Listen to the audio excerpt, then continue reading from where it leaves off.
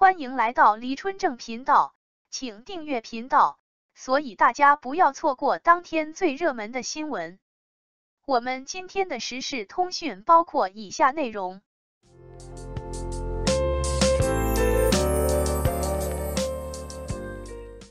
王一博成90后小生票房榜首，肖战进前五，刘昊然上榜。王一博作为圈内的顶流，自从凭借蓝忘机出圈以后，继续在影视圈发展的基础上，开始转战大银幕，只不过出师不捷。走红以后的第一部电影《维和防暴队》至今因为某演员无法上映，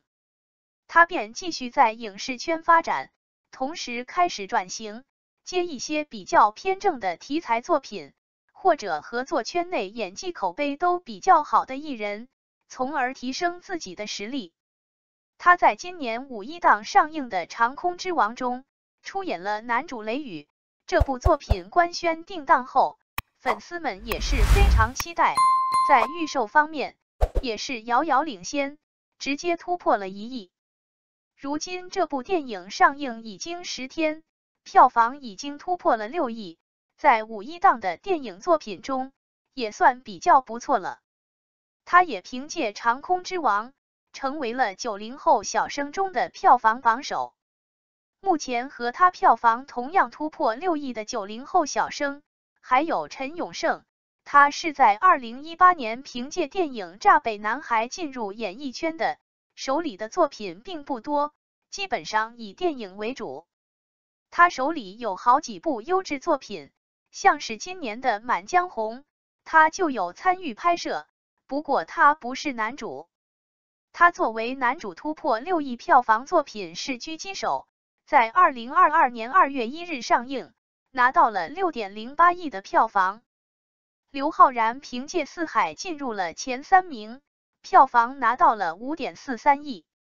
他可以说是电影咖，手里已经有22部电影作品，未上映的就有4部。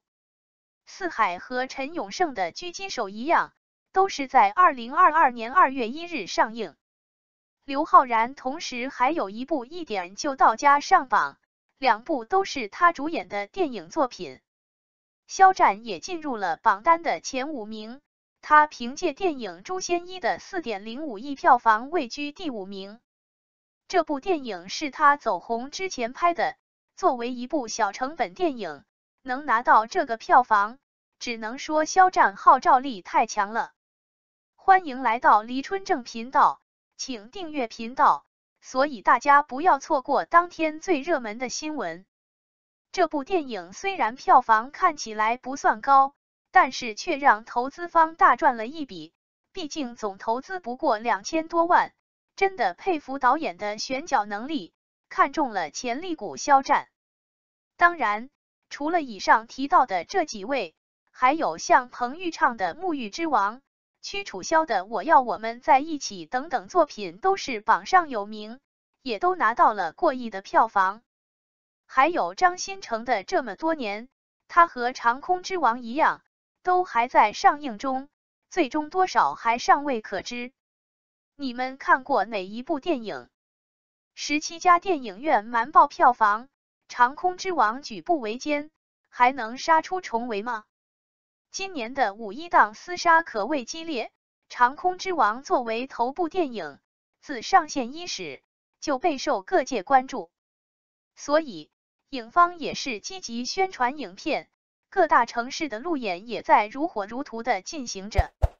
除此之外，在首映现场，影方更是请来了是非英雄王昂、神舟5号杨利伟。为了让更多的群众了解在刀尖上的武者是非员，制片方可谓是诚意满满。而《长空之王》上线后，不管是口碑还是票房都十分的亮眼。虽然5一小长假已经结束，但电影还在如期上映中。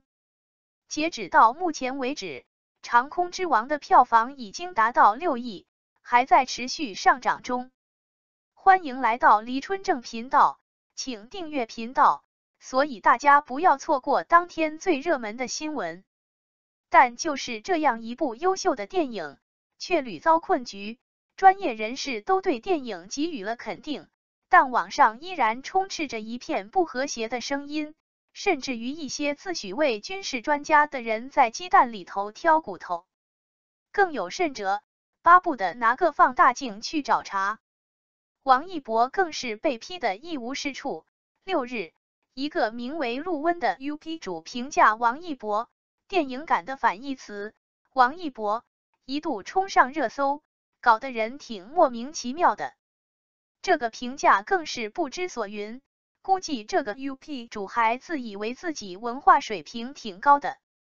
不管是一起工作的同事还是合作导演，对王一博都给出了高度赞赏，怎么一个路人就这么大的敌意呢？外界的评价不管是对于影片还是王一博本人而言，都没什么实质影响，毕竟群众的眼睛是雪亮的。但其实影响最大的是近17家电影院的违规操作。早在5月2日，长空之王影方官博就针对几家偷报瞒报影票的影院发出了一则紧急声明，将对7家影院暂停提供长空之王第3阶段之后的密钥。本以为后续这样的情况不会再出现，但6日，经过多方监测，又新增了10家违规操作的影院。简而言之，现在已经有17家影院在电影上映期间有违规操作，其中到底瞒报了多少票房我们不得而知。要知道一部电影制作成本加上宣发都得投进去不少的钱，所以票房只有达到一定的高度才能够回本。欢迎来到黎春正频道，请订阅频道，所以大家不要错过当天最热门的新闻。在长空之王刚上映后，猫眼平台预测的总票房是 7.15 亿，有人根据这个票房预测片方拿到手的钱只有 2.4 亿左右，而这部电影的拍摄成本是 2.8 亿，立即就有人下了定论，王一博新片会让投资方亏损4000万。随着长空之王票房的走势越来越好，预测票房也在逐渐提升，但当时的唱衰之声依然不绝于耳。重重夹击之下，长空之王在口碑、票房都不错的情况下举步维艰，但也算是突出了重围。离预测的票房距离也越来越小，而上映的时间还远未结束，所以最终票房还是个未知数。如果这17家电影院没有瞒报的行为，相信长空之王的票房必然又是另一番盛景。感谢您观看视频。